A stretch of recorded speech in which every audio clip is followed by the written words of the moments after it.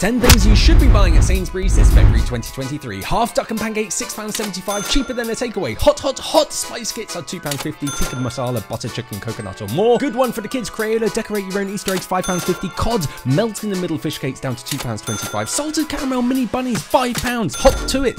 I'm pretty sure these fizzy drinks are Japanese. Yuzu or lychee for £1.70 a piece. Maple and pecan shortbread rounds for £2.25. Perfect with a cuppa.